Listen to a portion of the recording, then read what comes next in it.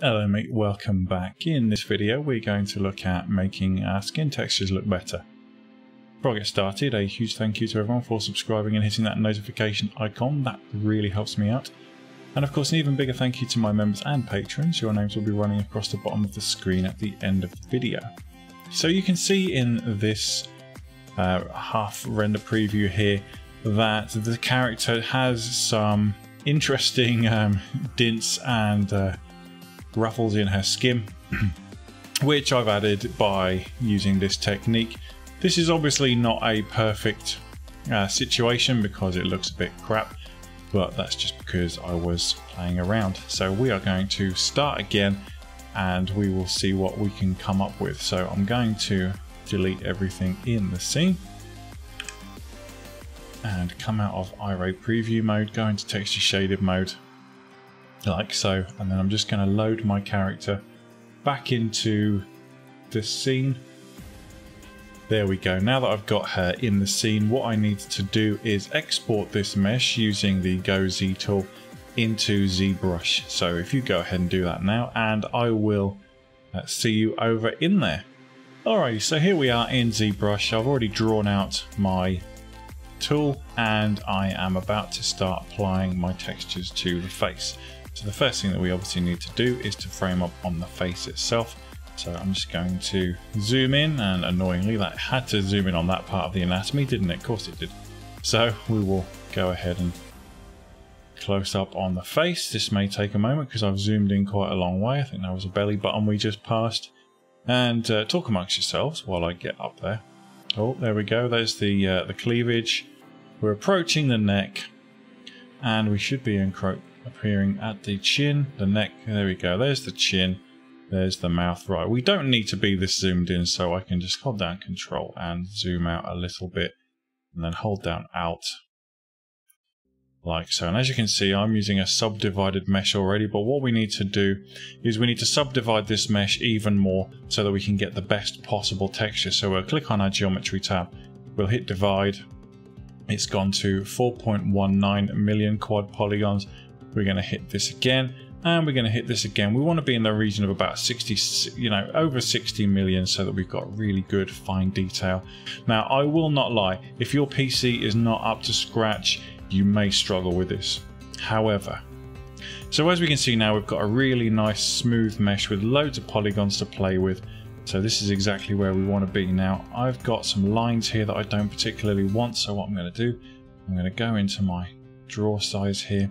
I'm just going to hold down Shift. I'm going to smooth these out, and it may need to make some adjustments just to get that smoothing effect in there, but basically we just want to get rid of these wrinkles as best we can by using the smooth tool.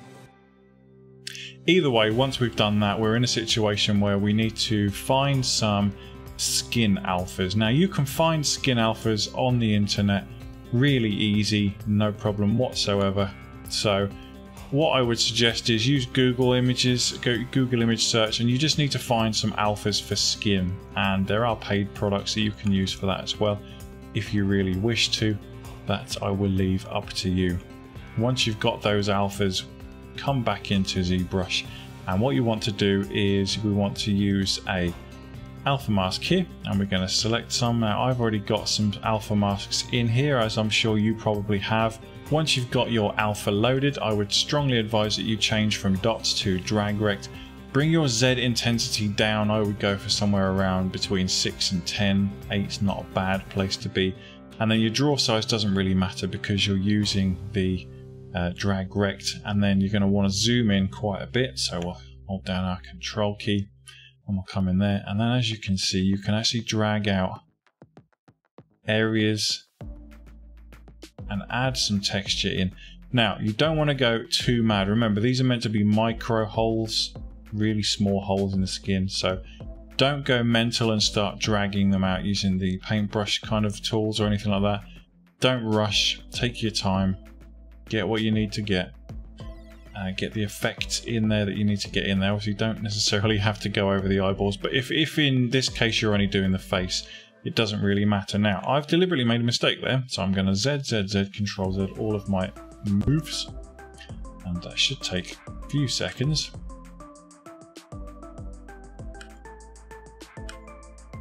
So that we've got the ability to go back and undo, because what I want to do here is I want to turn on symmetry. So bear with me for a few seconds while I undo all of my hard work here.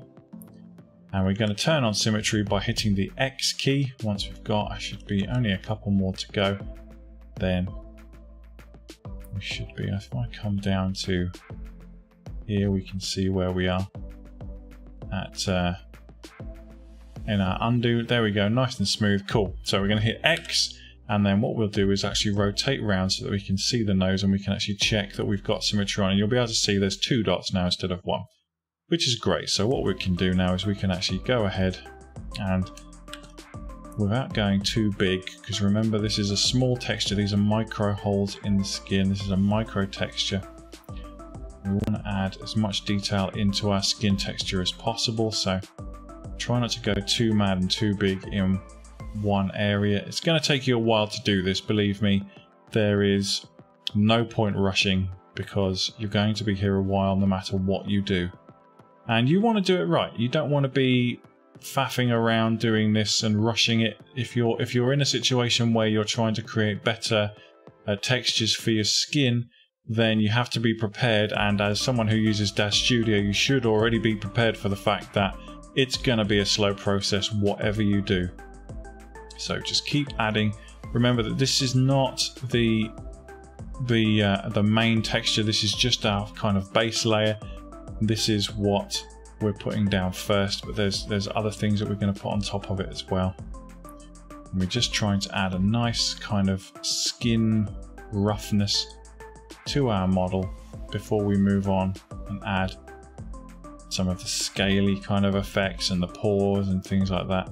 This is just a micro texture to go on top of it. So we'll keep on dragging this out, and I will carry on doing this, and I will see you once I've covered the entire face. Okay, so now hopefully you'll have something that looks vaguely like this. You want to just keep rotating around to make sure it's not too patchy.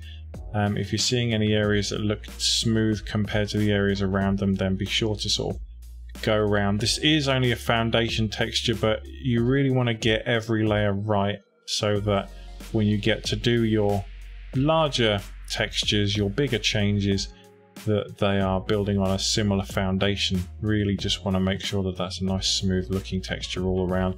Pretty much got that here. So the next thing we need to do is change to another alpha mask, which is going to add pores.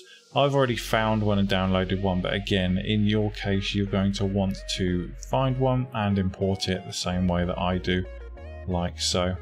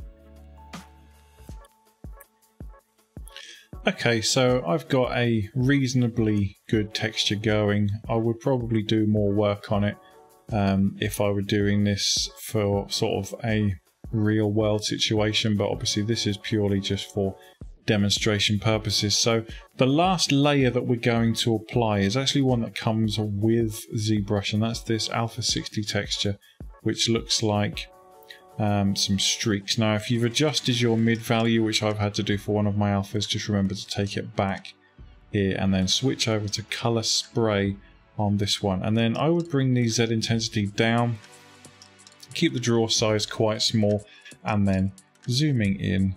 This is where things start to make sense. You don't want to zoom in so much that you can't see.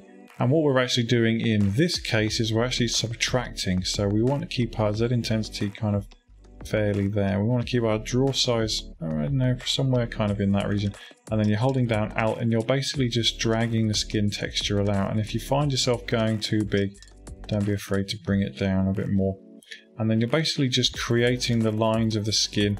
And again, if you need to keep coming down on your draw size, don't be afraid to do that, and you're basically dragging these lines in the direction that the skin moves. And as you can see now, we're starting to develop quite a realistic looking skin texture there. Just remember the direction of the lines of the skin. So along the cheekbones, it's going to kind of create a loop almost under the eyes, petering off down towards the nasolabial fold here and down that way.